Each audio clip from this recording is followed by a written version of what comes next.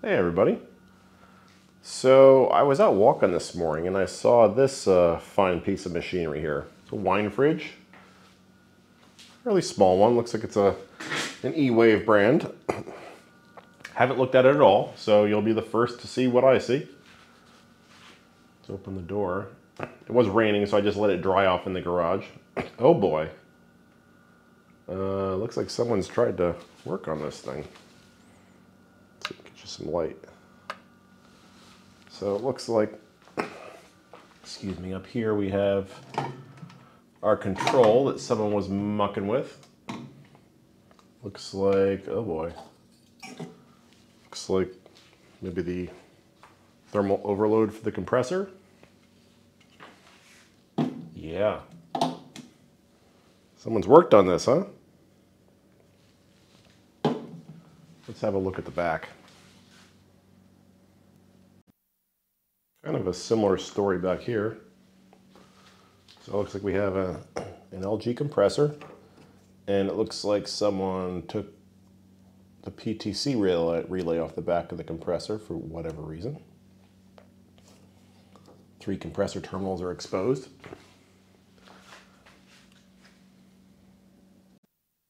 And it looks like we're dealing with, like I said, an Ewave. It's model MCWC30MCG. Refrigerant is R134A, 105 watts. Can we discern a date? Maybe March of 2012, it's just a guess though. Or it could be December of 2003. Who knows? Maybe it doesn't really matter. All right, so let's try to piece this thing back together. So because someone touched it, we got to figure out where to start. Let me look inside cabinet. Just make sure the control is all in one piece. Kind of looks like it is. Doesn't seem like anybody tried to mess with it. It's an on-off switch. So I'm guessing someone was messing with the compressor. Gonna go out on a limb and venture it wasn't starting. So let's start on the back by the compressor compartment. So let's start with a resistance test on our compressor terminals. So you see we have 3 pins there. They might be labeled, they might not. It's hard to read, but this is not rocket science. So generally speaking, you're gonna have 3 terminals like you see here. You have that one down there, there, and there. And the terminals are going to be run, start, and common. So the resistance between common and run is going to be your lowest. The resistance between start and run is going to be your highest. And the resistance between start and common is going to be in the middle. And generally speaking, the resistance between common and run plus common and start is the resistance between run and start. So I realize that was a little confusing, but if you go online, you'll see pretty easy to understand diagrams. So I've got my little baby fluke meter here. Really, more than anything, I'm concerned about direct shorts to ground. So let's check for that first. So I'm going to hook my meter probe to a ground here. Just going to touch each terminal. Nothing. Nothing. Nothing. So that's good. We don't want any direct shorts to ground. That would be bad. If that was the case, that would mean our compressor is shorted and the compressor is no good. Now, let's just, for fun, let's test the resistance between the terminals and see if we can ID them.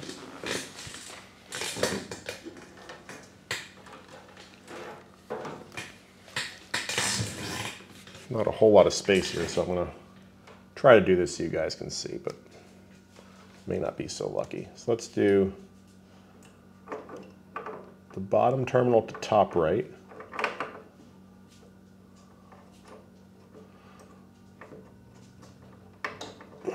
Come on.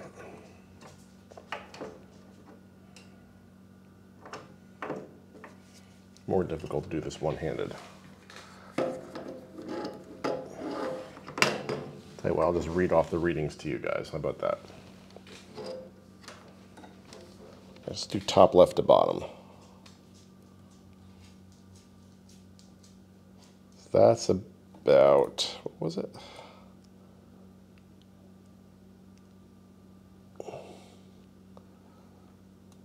So that's 7.4 ohms. Let's do top left to top right. That is 14.7 ohms.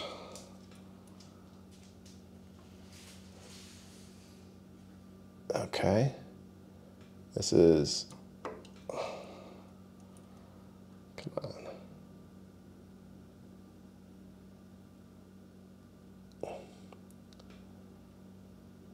7.7 ohms. Doesn't make a whole lot of sense, does it? That's one of these was read wrong, maybe?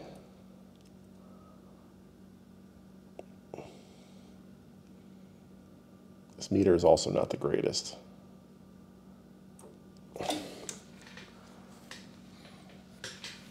So at least we're not shorted to ground. That's our primary concern. So let's put this back together and just see what happens. So this is going to be our overload. And this goes on there.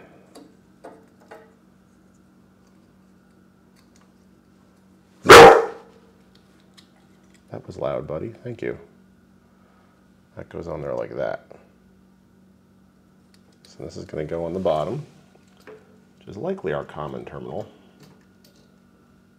like so. This is going to go on like that.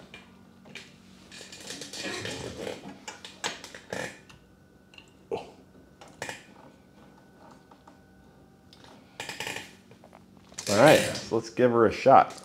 See what blows up. Gonna wheel over my power cord.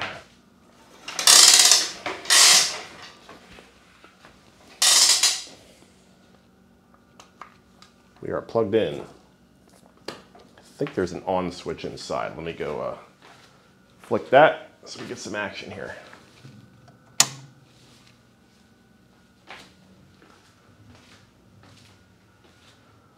Okay. Just heard it click. I think that may have been our overload tripping.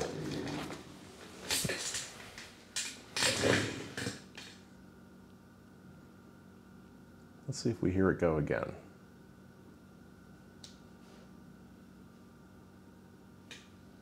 Sometimes it takes a few minutes to reset. And the way these starters, these PTC relays work is, just heard it click again. Anyway, so the way they work is they're designed to energize the start windings for a split second, just to get the compressor going and then de-energize.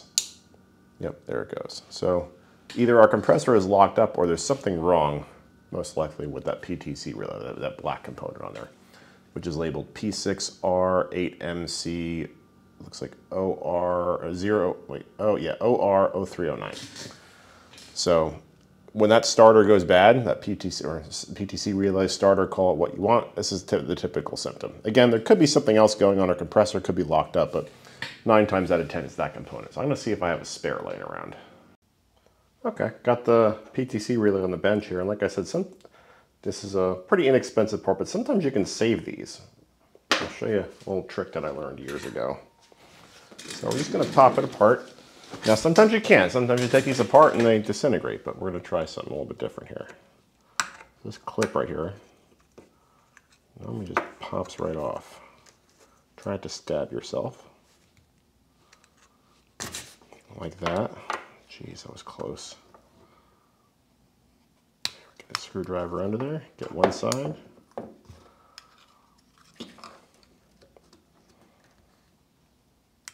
There we go. Pop that clip off, and here's our little disc in here. Yank this out. Sometimes these things come out in pieces. But you see how dirty that is right there?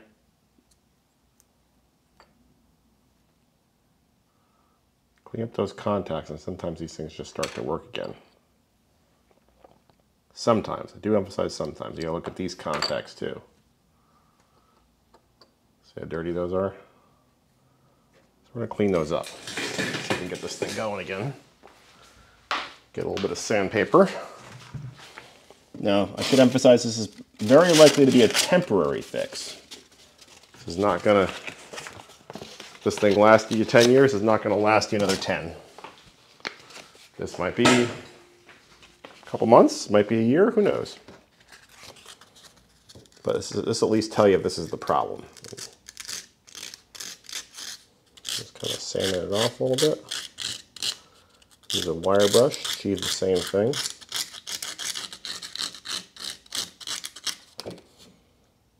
Get it so it's reasonably shiny. And get the other terminal out too. Actually, that one looks pretty good. So we're not going to mess with that one. Hit that with a wire brush too. Now you may get lucky and maybe this will last you a while, but just don't count it. I would still order another part. Just hitting it with a wire brush off camera. So, nice and clean now. So we'll put the terminal back in.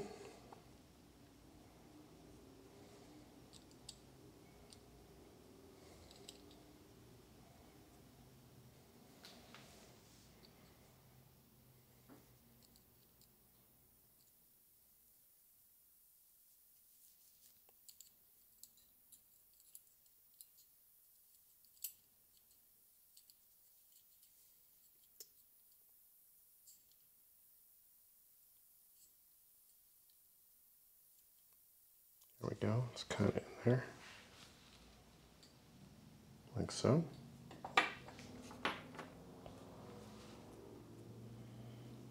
This is the brains behind the operation here. So I think this is a semiconductor or something here. If anybody knows for sure, let me know how these things work, but it's a temperature sensitive device. That much I do know. So when it's cool, it conducts electricity. When it gets hot, it opens up.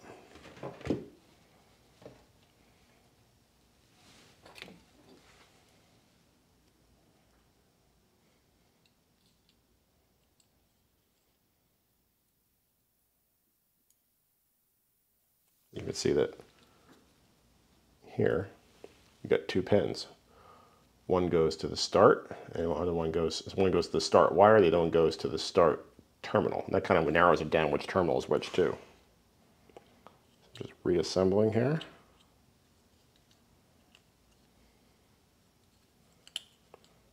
Don't know why these things tend not to last, but that's what it looks like reassembled right there. Put it back together and see what happens. Just putting the cover back on.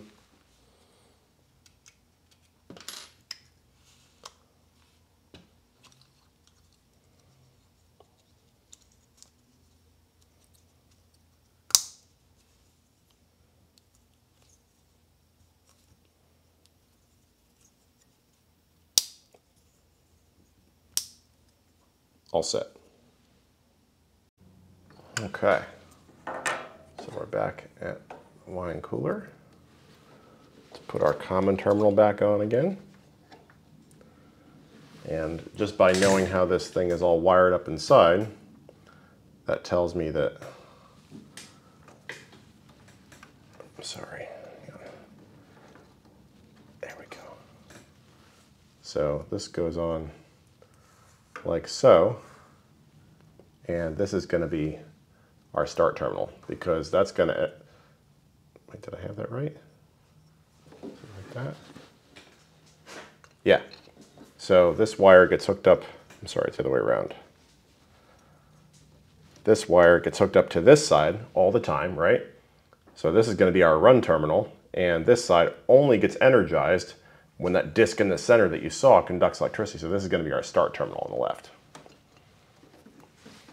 I realize it's a little confusing, but that's how you tell, or another way to tell. Okay, we're all plugged in here. Let's energize it again and see what happens. I think that power switch inside was only for the light because this thing was still clicking when that light was off. Oh, hear that? I hear a compressor.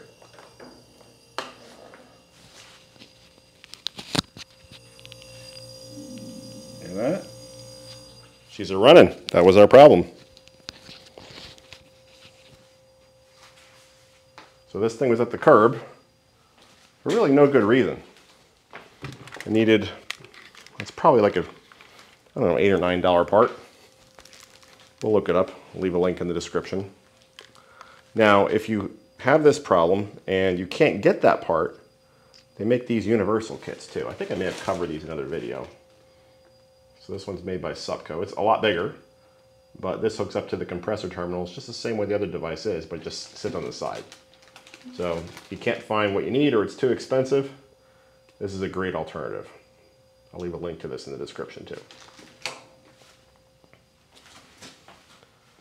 So now, just got to put this thing back together because it shouldn't. We'll just see if it cools. So this line is the suction line starting to cool down. And our liquid line on the other side is starting to get warm. So this thing seems like it's functioning.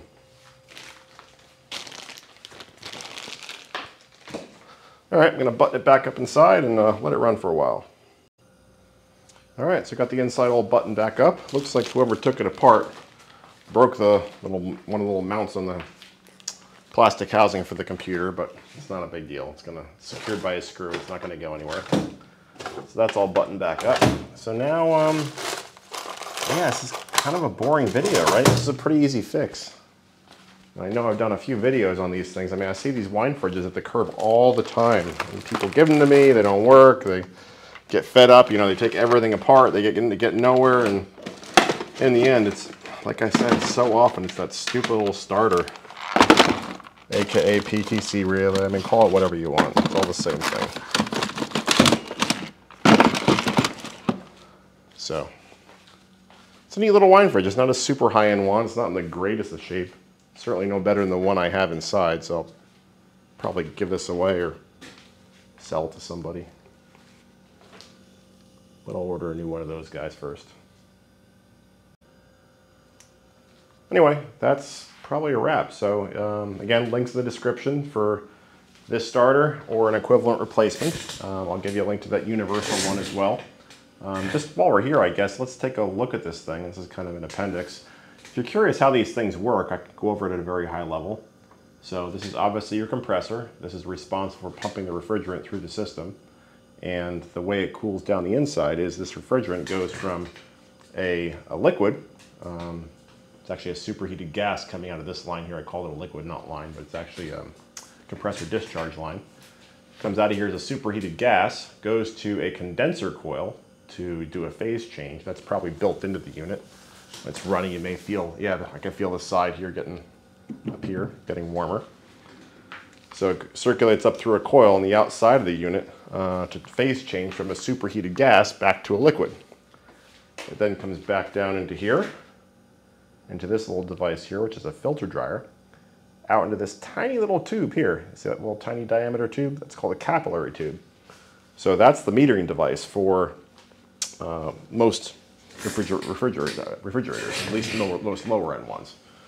So the refrigerant comes in here as a liquid, kind of goes through this filter dryer in here, and then it's forced through this really tiny diameter tube, and it's tiny diameter deliberately to prevent it from phase changing again. That's kind of artificial. It's a deliberate restriction in the liquid line. This little tube then goes up to this little tube here and goes up to the evaporator coil inside of the unit, where it goes from a really small diameter pipe to a much larger one. So that causes it to phase change from a liquid to a gas. And then this tube right here is where that gas comes back to the refrigerant, kind of cool, and it goes and completes the cycle.